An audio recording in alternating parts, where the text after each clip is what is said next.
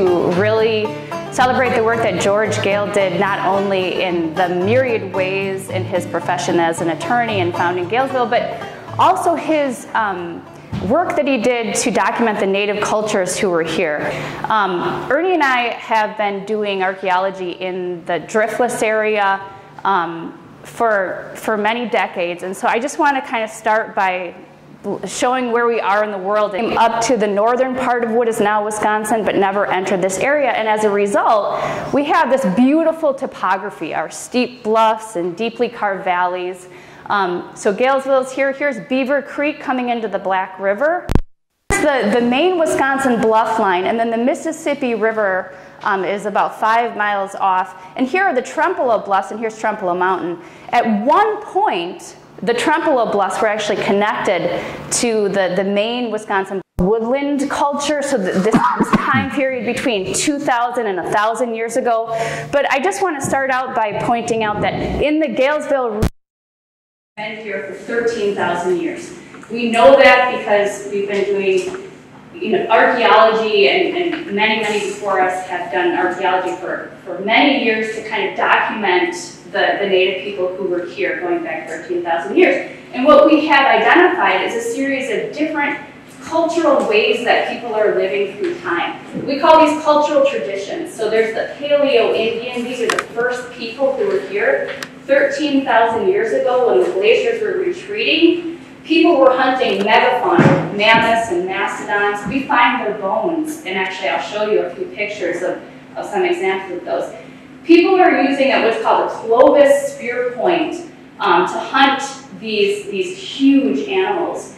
When they become extinct, what happens is lots of changes are occurring. Megafauna become extinct, bison come in, deer and elk come into this region, and the climate changes. It gets warmer and drier. And as a result, what you see is changes in the ways that people are making their stone tools and making all their material culture changes as a result of their environmental changes. They adapt and they invent new ways of making objects just like we do today.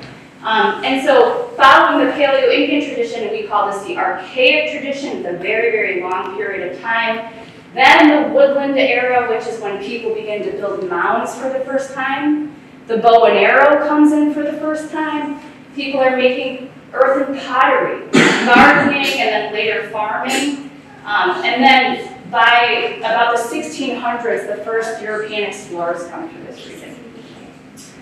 So, a couple of interesting local finds. Paleo-Indian. One is this mastodon pelvis bone that was found on the Sabota farm in the 1950s.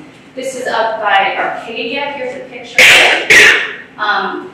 These Clovis points, again, these are 13,000-year-old points found near Centerville, made out of a kind of flint called Cochrane chert. You probably are familiar with Cochrane, just up the river, Cochrane Mountain City. That's where it gets its name.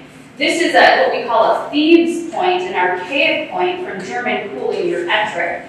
This is made out of what's called Hixton silicified sandstone. We're going to come back to that because George Gale was really influential in helping to document Silver Mound, this place near Hixton, Wisconsin, up by Black River Falls, that this flint comes from, or this silicified sandstone comes from.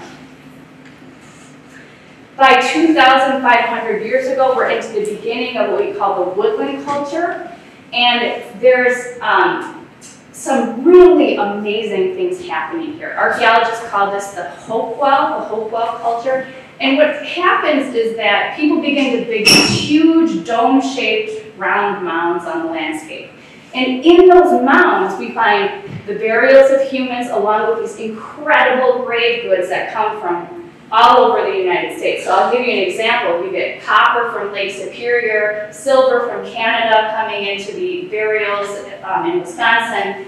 You get cut mica from the Appalachians, marine shell bead coming from the Gulf of Mexico, being placed into burial mounds of people in Wisconsin. It's really incredible. You get flints like obsidian coming from the Rocky Mountains. There's a huge trade network going on about 2,500 years ago that lots of people are a part of. And we see that right around the Trempealeau area. So in 1928, Will McKern and many others, his crew, came from the Milwaukee Public Museum, and they excavated the Nichols Mound. Are you all familiar with the Nichols Mound on the bike trail near Trempealeau? This is a Hopewell Mound, you can see how big it actually is. What they did is they actually cut with horses. They took a team through the center and they trenched through the center, and they came down on, this is the roof, a birch bark roof of a building. So the way these mounds are built is actually before the mound is built, woodland people, the Hopewell people, are building like a rectangular building that's like a mausoleum. That's where people are interred when they pass away.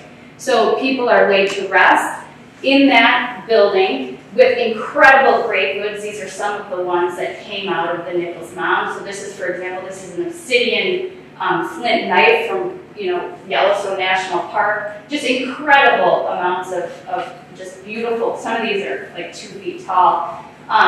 We have a pipe and a pot. This is a copper breastplate that they found with some fabric still attached. But essentially what happens is when the mausoleum is full of people and they can no longer fit any other people inside, they build a mound over the top. And then what happened is the roof of that building collapsed. So when the Milwaukee Public Museum came here and they opened this up, they could actually peel back layers of time and actually see the whole collapse of the building and then all of the people buried inside with all the grave goods. It's really an impressive site. By 1,000 years ago, Native people quit building the round mounds and they start building what are called effigy mounds. These are earthen mounds in the shapes of animals. And there are tons of effigy mounds, and many that are lost now, but all around Galesville. We're going to tell you about them in just a minute.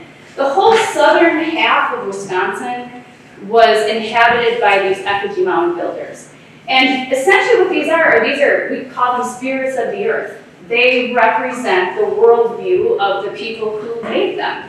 So this upper world, sky clan types of mounds, you get birds and geese. Middle world or earth world spirits, bears and deer, and then underworld spirits, which are long-tailed panther or turtle mounds is what we call them. So not only are these mounds places to bury the dead, they also mark territories. They are the embodiment of their spiritual ideology. And they also probably mark the beginnings of different clan groups, like the Ho-Chunk still have a clan structure, and the Dakota-Sioux, who are descendant communities of the effigy mound builders. A couple of other things about the effigy mound culture: they're living in wigwam-like type houses. They are practicing what we call a seasonal round. So big groups congregating together, like along the Black River, Beaver Creek, and the Mississippi River in the summer months, because it's full of food and it can support a lot of people. Mound building is happening in the summer months, and then in the winter, really to make it through a Wisconsin winter 1,000 years ago, they're dispersed into smaller family groups, into interior valleys, into rock shelters, and relied on hunting deer to make it through a winter. And then they would congregate together in larger villages in the summer months. The bow and arrow comes in for the first time about 1,300 years ago. Up until that point, they're hunting with handheld spears. And this is an example of just little tiny arrowheads. If any of you are artifact collectors, I'm sure your collections are full of these because they are very ubiquitous in farmland in this area. Okay. At the same time, effigy mound builders are living in this part of the world, southern Wisconsin. A big city is developing called Cahokia down near St. Louis, Missouri. So anywhere from 10 to 30,000 people were living at Cahokia. At the same time, the effigy mound builders are living in this area. Cahokia, just to give you an idea, at 1,000 years ago was bigger than London. It's a huge place. Lots of people living here that lived in a stratified society. So the elite leaders lived on top of these platform mounds. So instead of building effigy mounds, Mississippian people build these flat-top rectangular mounds. This is Monk's Mound. This is the largest mound at Cahokia. If you've been to Camp Randall, Monk's Mound would fill Camp Randall. It's 100 feet tall. It's 15 acres at its base. It's made by simply piling basket loads, millions of basket loads of earth. And the purpose of which is to put that elite leader's house on top of. Okay? Mississippians are also large-scale farmers. They have very distinctive kinds of artifacts that are totally different styles than what the effigy mound builders are using up here. Their language is different than what effigy mound people are presumably speaking. And even their house styles are really different. They're rectangular and they're thatched roofs. So if you've ever been to Belize or Central America, Mayan people are still living in houses like this. Ernie and I have been studying for almost 20 years now in Trempealeau about Mississippian people leaving their homeland of Cahokia near St. Louis and coming 530 miles up the Mississippi River, not down. Not many people come up the river in a canoe. But these Mississippian people left their homeland in Cahokia, came up the Mississippi River to Trempealeau about 1,000 years ago when effigy mound people were living in and around this area. We've done lots of excavations including having local members of the community work with us, students from the university. We found lots of Mississippian artifacts. This is the edge of a rectangular house. Again, Mississippians build rectangular houses. And then we've documented a series of platform mounds on Little Bluff in Trempealeau. And we'll tell you a little bit more about this towards the end of the presentation. By the way, this is a map made in 1884 by a mound surveyor called T.H. Lewis, who's a really important character in our story here. I think I pass it to you now. Okay. All right, so we're going to do tag team here. More people came. There's a lot of chairs up here. There's more chairs up if you want. Good, good. All right, he's eating already. All right. So while the Mississippians are at Trempealeau, where the star is, there's effigy mound people all around this area, not right in Trempealeau, but there's effigy mound groups represented by all these triangles. Each of those triangles represents a documented effigy mound group. So each group has maybe up to 50 mounds or so, animal-shaped mounds. So effigy mounds all around this area. Here's Old Main. That I'll talk about a little bit, but I'm going to start with talking about a mound group at Decorah Prairie and what happened to that through time. So, wrong way, here we go. Okay. So the first record of effigy mounds in this area is when the government land office surveyors came through in the 1840s. And when they came across the section line in Decorah Prairie, these guys rarely documented Native American remains, mounds and things like that, but once in a while they did.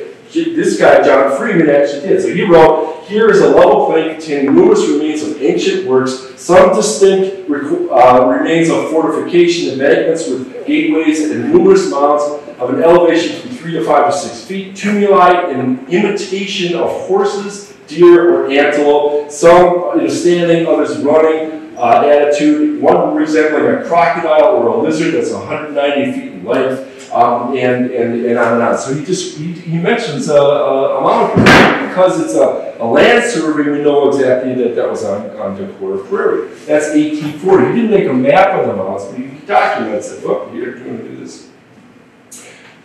So Danielle just mentioned Theodore Lewis and how he's going to play a role in the story. In the 1880s, Theodore Lewis was a mound surveyor, and for 15 years, from the 1880s to early 1890s. He mapped about 13,000 mounds in the Midwest. He walked on feet 10,000 miles to do this. He also took stages and trains and things like that, but he walked 10,000 miles and recorded 13,000 miles. And he came to Decorah Prairie in 1888. This is his map of the mounds at Decorah Prairie. And you can see these long-tailed, these are the lizard mounds, these underworld spirits that we now understand them to be. There's 3 bird mounds. 2, and there's another one right there, and Effigy Mounds, and there's 2 more lizards, these linear mounds, these long cigar-shaped things, and then there's a series of a line of conical mounds or small round mounds there, and some of those scattered about there. So that's the main part of the Decorah group mapped in 1888, just before it started to become plowed. I did it. There's another, the mounds were next mapped in 1914 by George Squire, who was an antiquarian in Trempealeau. This is Squire's map. By that time, the mounds had been plowed. So here's that line of conicals. But you can see that the lizard mounds, which used to have arms and heads, are now just kind of tapered, look like tadpoles. The birds distorted. Many of the mounds are already gone. So it's being damaged by 1914. Milwaukee Public Museum, Danielle mentioned, they came to Trempealeau in 1928, excavated the Nichols Mound. Some of them also came to Decorah Prairie and mapped the mounds at that time. They actually could see some of the lizard or panther mounds or turtle mounds still intact. The bird, some of the linear mounds as well, but most of those conicals that are now gone by that time. And then in 1944, Highway 53 was being planned to be built. To go right through this mound group. So a volunteer came up from the Wisconsin Archeological Society. He sketched what he could see. There were 2 mounds in the actual plotted right away, actually 3 mounds. This is the remnant of like the head of one of these guys. These are some of those linears and things like that. So at that time, mounds were not protected.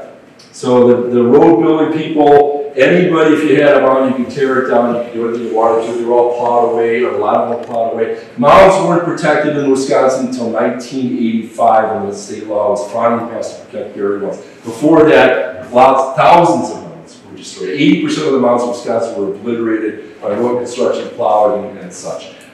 So they're pretty much going away here. By that time, this is a modern aerial photograph, a Google Earth photograph, and here's the bend in the road and the plowed fields, and if you drive by that at 8, there's no evidence whatsoever of any of those mounds existing at all. It's just flat out there, okay? But there's this new technology called LiDAR, okay? So this is LiDAR, which is laser area photography. You can watch away buildings and watch away the canopy, and you can see the ground surface. So here's the bend in the road where those mounds used to be. And they're gone. There's nothing there. But with LiDAR, you can see we're discovering mounds that we never knew about before. So these are 2 conical mounds on the wooded points of the terrace overlooking the Black River. We just found about 3 years ago. They're still there. So these weren't mapped originally. They're not part of that main group, or they're outliers of it. So there's still mounds being discovered by this new technology, which is kind of cool. So now I'm going to turn to George Gale and his contributions to archaeology. And I mentioned he was obviously a very important figure for Gale's foot here, but he also dabbled in the antiquarian records. And in 1867, wrote his classic book, Upper Mississippi, and that includes some discussion of some of the archaeological resources in this area. There's also some in the early Gale's transcripts from the 1860s. I'll show you some articles from him that are reports from him about mounds and things like that. I'm going to talk about Silver Mound, the Trempealeau platform mounds, and Effigy Mounds, Gale's contributions to those. So Silver Mound, Danielle mentioned this before, Silver Mound is a 250-acre hill near the village of Hickston in Jackson County, Wisconsin, about 50 miles from here. It's a place where it's sandstone, but that sandstone has become cemented to form this material called Hickston silicified sandstone. It was the first indications that there might be archaeology there would be cut by the general land office surveyors in the 1840s. They went up and over Silver Mound, and they recorded that that hill had a whole bunch of pits in it. They looked like mining pits, but they had no idea why there would be mining pits there, because it was kind of flint rock, they said sandy flint rock. And that was it, but it was a public record. That's the record that people used to buy the land to come here as a pioneer settlers. They raided the land for farming and timber and mill sites and things like that. So people saw there were pits there, and they said, wow, there's got to be a valuable mineral there. And so prospectors almost immediately in the 1850s came to Silver Mound and started digging, looking for silver. That's how it got its name. There's no silver at Silver Mound. We know that because George Gale and another guy named David Webster went there and they verified this is sandstone. There's no metal here at all. And Gale was one of the first guys in 1860. This is a newspaper article, Gale's in 1860. He went to Silver Mound and he records that there's these ancient pits, and they were probably dug to, what did I say? Follow the bluff east with 3/4 of a mile, so many holes have been dug. Many years since, evidently for arrowheads. He recognizes that they're digging, those pits were dug to get the stone to make the arrowheads, and they're ancient because of the amount of dirt that's washed in and the size of the trees that are growing out of them. So that's Gale's first record of silver. We now know that Silver Mound was the place where Native Americans went to get stone to make stone tools from 13,000 years ago, Clovis points, to arrowheads 350 years ago, all the way through time. Every year, people went to Silver Mound to get stone to make their stone tools. They made knives, hide scrapers, projectile points. It was their menards. It was their hardware store where they had to go to get the material to stay alive. It's a crucial site in the Midwest. It's the best stone in Wisconsin to make stone tools. And there's pits all over, and it's still there. So this is a photograph of the snow sort of in those pits. And with LiDAR, we were actually able to count the pits and see them better. And there's 1,200 remaining pits on Silver Mound. This is a photograph, a LiDAR photograph of one of the complexes. There's 400 mounds just in that complex. Just to give you an idea, that pit is 50 feet across and 20 feet deep. And there's 400 of those right there. Huge amount of labor invested to dig into the ground to get that stone. Silver Mound was crucially important. George Gale was the first guy to recognize that. First white guy. First white guy. Thank you. My pleasure. Thank you. So Gale was also, he also made a record of a platform mound in Trempealeau. This is from his 1867 book, sorry. And he wrote in there that the mound at Trempealeau, this is a platform I was talking about, the mound at Trempealeau is 7 feet high, a level surface at the top, 25 by 50 feet, and it tapers off on the side. So it's a classic Mississippian mound. He didn't make a map of this one. Didn't say where it was in Trempealeau. And Theodore Lewis in 1885 went to Trempealeau looking for Gale's mound. It was already published. He couldn't find it. And the reason he couldn't find it is because it's supposed to be 7 feet tall. Well, a few years ago, somebody found, a colleague of ours from Arcadia, found this newspaper article from the Winona paper. It says in 1879, the Winona paper Republican, there was some curiosity aroused last week in regard to an Indian mound between the residents of Mr. Reinschneider and Mr. Boers in Trempealeau. About 4 feet of the top of that mound had been removed to make for road fill. Well, during the records, this is Reinschneider's house, the Boers' house is right there. Today, if you go by there, there's a little bump in this yard. It's only 3 feet tall because it's the base of Gale's mound. So the original Gale's mound would have been up where this dash line is. The base of it's still there here, but that's the base of Gale's mound. Danielle and I actually were able to excavate into that mound to verify this in 2014, I think. And at the bottom of the mound, hi John, we found the remains of a temple building that had been built before the mound was built. So they had a temple, and they closed that temple, built a platform on top, and then on top of that platform would have been another temple or the residence of the elite people on top. So again, Gale was one of the first people to record a Mississippian site in Trempealeau. Part of it's still there. All right, Gale College Mounds, here you go. Ready? All right, 1860, Galesville newspaper.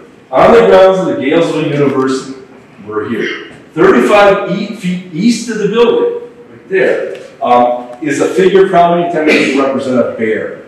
So there's a bear around 35 feet from us right over here. There was. Okay? And then about 40 rods to the north, well, a rod's 16.5 feet. So 40 rods is about 660 feet. To the north, there was a longer mound. It resembles a horse. It's probably a deer or a long-tailed panther type thing. That was 70 feet long. The road at that time was already going through the neck, wearing through the neck of it. So that's the only record we have of the mounds on the campus. But there it is. So there were 2 mounds here. Never made a map of them. You drive by, you can't see them right now, but the bases of them might still be there. All right. What about LiDAR? LiDAR will see the surface if it's a bump. LiDAR won't see into the ground. You can do ground penetrating radar and magnetometer. There's remote sensing that you can look into the ground. You could scan that and see if there's a burial pit still under the ground. It's a possibility. Because they've been plowed, LiDAR probably won't pick up the... Yeah. LiDAR is a surface thing. So if there's a bump, you'll see it. If it's flat, you'll see it. But the burial pit underneath may be detected. All right. Gale also talked about mounds on his property, which was a quarter mile south of Highway 53. There's Gale's estate. This is from 1877 map. There's his house. The records indicate that there was a group of mounds, 100 rods west of Gale, so that's 1,660 feet. And if you go west of where his house is, there's a branch of Beaver Creek coming up through there. That's probably where those mounds were. And it talked about those mounds being, there was long-tailed quadrupeds, and there was birds, and there was a man mound, the mound in the shape of a human being. This is a clipping from 1860 that talks about Gale and Doctors Young and Johnson going there and excavating it, and then their analysis of the bones. But it also says that those bones were preserved in the Museum of the Upper Mississippi Historical Society in Galesville. I presume that was at Gale's College. I presume Gale's collection was here. And one of the reasons I think that is because in 1914, George Squire said Judge Gale, in the course of his work, made a fine collection which was placed at Gale College, and unfortunately was destroyed through the burning of the building a number of years ago. You got a record of that? Yeah. Okay, well, you had a collection here that got burned down. And then he remembers it was unusually rich and such pottery and all sorts of that stuff. So Gale's collection, he had a collection on display here for a while. When was that fire? I'm not sure the year, but the entire core of this building burned to the ground, and they rebuilt what you see today. Okay, great. I think it was 1884. 1884, okay. And that would have been before this, okay. And Gale, or Squire, would have been alive in 1884. So I'm going to close my section talking about some rock art in the area. So this is George Gale, and his son appears here. So this is the rock shelter at High Cliff Park. And you probably got a footbridge used to lead right to it. You can still walk there through the path today, but a spring comes right out of here. But this is a rock shelter. And Theodore Lewis, again, in 1884 came here, had a picture taken. This is a man pointing to the wall. And it says, the rock shelter of Galesville, the sides of which are covered with carvings or pictographs representing 2- and 4-legged animals, birds, men, snakes, etc. Okay? So that rock shelter was full of Native American rock art. This is George Gale's son. This is going from the archives online. We're looking at the rock shelter some years later. 1950, first professional archaeologist looking for rock art in Wisconsin, Robert Ritzenthaler from the Milwaukee Public Museum, visited here. At that time, in 1947, there was one bird left that he could see. Everything on the walls. But just to give you an idea of what it might have looked like, this is Lewis's drawings from the Lamoille Rock Shelter. He actually drew those across the Mississippi River from Trempealeau. And you have snakes, rattlesnakes, you've got a thunderbird, you've got humans, and you've got buffalo, 4-legged animals, you've got a big fish, and there's long-tailed panthers and things like that as well. So that may be what it used to look like. In Perot State Park, there was a cliff face that had carvings on it. This is Lewis's drawings of those, a series of giant hands and such. That was quarried away from wing dams at around 1903. But we're still finding new rock art sites to this day. So this is a picture from about 5 years ago of a deer. There's his neck coming down in his back and his legs coming down through there, carved in a shelter up by Arcadia that we just came across about maybe almost 8 years ago. So we're still finding new rock art sites. They're still out there, but a lot of them are already gone. Okay. Yeah, there, I'm going to turn it back to you. Hey, that's my library. That's your library, yes. And we just wanted to point out that if you want to learn more about the archaeology of your area, there's a couple of places that you can go, and one is your local library where the J.O. Beadle collection is on display. This is J.O. Beadle. He was a longtime resident and school teacher in the area, and he donated his collection to the library. This is his son looking at the collection, and I believe there's a cassette that you can get to actually listen because he recorded information about his finds. So And we have a cassette player, so you don't have to bring your own. Yes. You can also go visit what we call the Trempealeau Interpretive Path or TRIP. There, if you haven't hiked, has anybody hiked up Little Bluff Mountains Trail in Trempealeau? Great. So you can hike up, there's a kiosk at the base of the Highway 35 with some interpretive signs, free parking, and a trail that leads to the tip of Little Bluff with a series of interpretive signs that kind of talks about the archaeology of that area. There's a small exhibit in Thoreau State Park and then a small exhibit at the Trempealeau Library as well. And then if you're also interested, we have a bunch of books that we've written about the archaeology of this area that we could talk about as well. But that's the end of our presentation. We're happy to take any questions that you might have. And we hope that we have given you a little glimpse of the amazing archaeology you have in this area. It really is fascinating and it's really unique and special. And so we're happy to be here with you today to tell you about it for Founders Day. Yes? Well, I appreciate the history lesson because I just literally got on the county board, so it's good to know the history of the very county that I'm serving on. So it's good to know. That's great. Especially since I know Gail was also one of the founders of Trempealeau County, so it's good to know my forefathers, literally. So my founding fathers, so that's good just in time. So appreciate it. Excellent. Good. Any other questions? Yeah, you have a question. How do they make the arrowhead? How do they make the arrowhead? That's an awesome question. You want to take that one?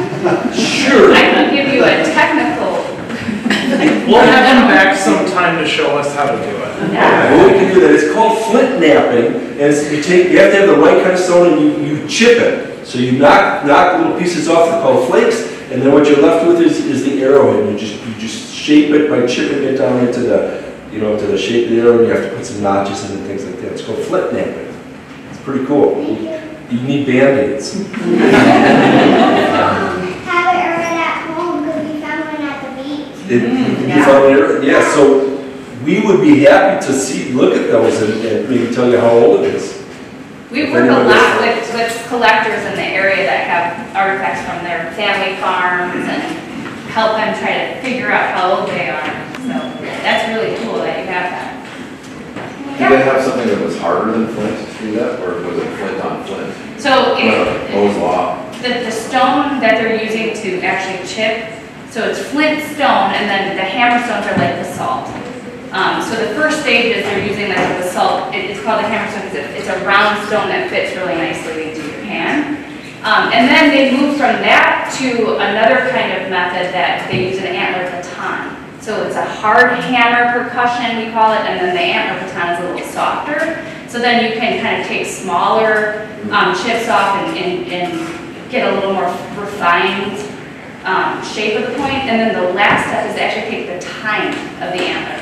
And then they use that to actually push flakes off to get the notches and things like that. So it's softer. Yes. My mother, who grew up on Decorah Prairie, and she just died a couple years ago at age 96, said she remembered some of those mounds apparently before they changed the road. But she said in the spring, when the snow was starting to melt, it was pretty easy to see them because they were a little higher. Yeah. Yes. Yeah. Some of the best mound photography is in the winter, actually, because it kind of helps to bring out the three-dimensional nature of the mounds. Every now and then, if you look at old area photographs, we go back to the 1930s. The state was photographed in 1939 about, and there's a series of photographs since then. So you take the Decorah Prairie and look at the photographs through time, and if the conditions are just right, with the moisture and the crop cover just right, sometimes you can see the shadows of mound stains in those fields. It happens once in a great while. And just one other question. I probably asked this before, but how did they get the perspective? It wasn't like they had a drone up there so they could see that, this tail needs to be moved over a little bit. That's a great question. Because they do look like they're meant to be seen from above. Yeah. And especially the way that they're oriented. A lot of times you see like birds oriented off the edges of, higher banks, kind of like they're flying off the edge over the water. So, yeah, I mean, they're just master engineers. There are mounds that are a quarter of a mile long. You know, and when you look at them down below, it's just, you can see that it's a shape of something. You don't really get the perspective. You almost need to be up above it. It's just. Any other questions? Have you done any work near the bridge going to an west side or whatever, the under construction? My mother grew up on the farm right at the top of the hill, and there were people there in the back field looking for. Mom said there were arrowheads all over, but they were nothing. They didn't pick them up and save them. Up at Bluff Siding? This side of west side. This side of on this side of the Trempealeau River. Oh, I'm wondering if you did any work on the Duff now Prezel farm. Yeah, that's fine. I'd like to know about that. Yeah. So, Pat Creasy, it's right on this side where you cross over the Trempealeau River and Marshall and on the other side sort of thing. Pat's farm is full of stuff. It's on the point where that river comes into the Mississippi bottoms, kind of, opens up. And I actually did an excavation on the upper field, and we stripped off, we did some trenching, and there was a late woodland village there. There's post holes and pieces of pottery from that period of time too. And there were mounds, there's still some mounds along the old railroad grade bike trail down below, but just between there and the Wisconsin Bluff line, there's like this bowl where the fields are, and the GLO guys talked about hundreds of effigy mounds in that bowl. So Pat's farm is right in a concentration of effigy mound rule. Wow.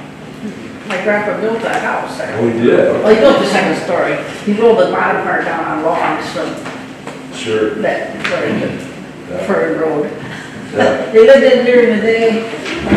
Lived in the night, went to school during the day, and they rolled it there. Yeah.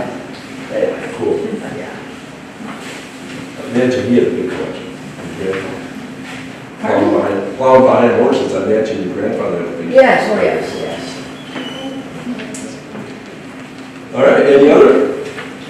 Otherwise, I think strawberries are sounding pretty good. Yeah, we got strawberry shortcake, dirt and worms, but let's give these guys a round of applause.